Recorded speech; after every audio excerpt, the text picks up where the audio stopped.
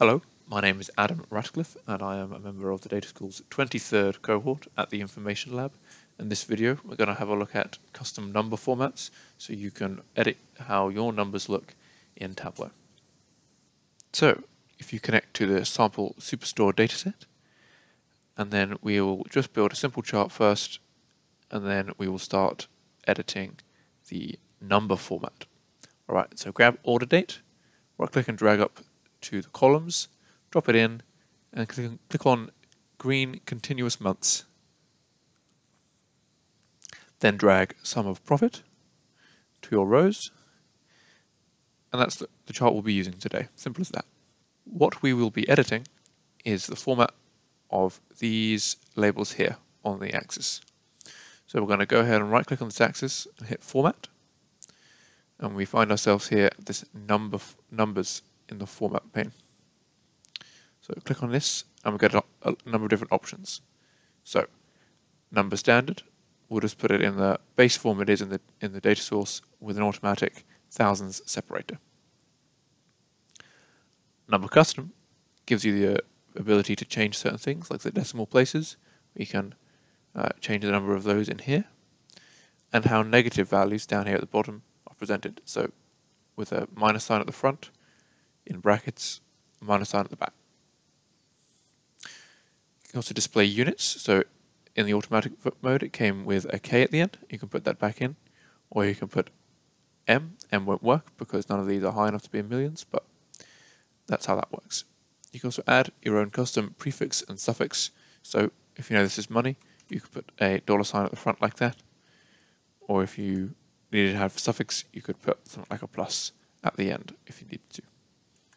You could also untick thousand separators if you had it like this, so then it would just be the numbers without that comma. This is profit, so it's likely in a currency format. So if we go to currency standard, you then get to choose the country that it's from. So if you choose India, for example, it'll then change the entire format of what you're looking at. But let's go back into English. Currency custom is much like number custom. You get all the same values here, but your currency of choice is already put into the prefix box. Scientific puts it in what is known as standard form. That won't be necessary for what we're doing. And percentage will times it by 100 and put a percentage sign on the end, and you can control the decimal places here.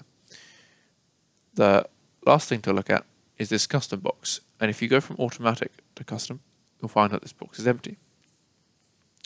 But if you were to go from number custom, and let's say you were to get rid of some decimal places, and you were to put in your £sign prefix, you go to custom, it'll be filled out for you. And what this is saying here is to put a £sign at the front, and then the number, and then this comma here denotes that thousand separator. The number's continued, and then a semicolon here denotes the change from this format for positive, and then the format afterwards for negative. So the only difference here is this negative sign in front. If I were to get rid of that now, you'll see, if you look at the bottom of the screen, you'll see that the minus 2000 just becomes 2000. So we're going to want to keep that in there. A good thing to note here is that while it only shows two, there are actually three different types of formatting: positive, negative, and then for zero. So if we didn't want zero to have that £sign on it, we could put another semicolon in. We could go ahead and we could copy what we have here in positive, paste it at the end, and then get rid of that £sign. Then we would have just zero in the middle here. So then we formatted each different type completely separately. And maybe because this has a negative sign, maybe we want the positive to have a positive sign. So we go ahead, put a plus in there, and we have that as well. Maybe we want it to be in the thousands, so if we put a K at the end, it'll present it like that. But as you can see, that has given us a K at the end of the 16,000 up here at this point, whereas that now says 16,000, which isn't what we want. So if you come into this trouble when you're trying to use this custom syntax, what I recommend is going to number custom again and formatting it exactly as close to how you want it as you can get it. So with 1,000 separators, and you're going to want a £sign at the front there, and that's about as close as you can get it to for what you want. But then if you go straight from here to custom, that is what's put in here.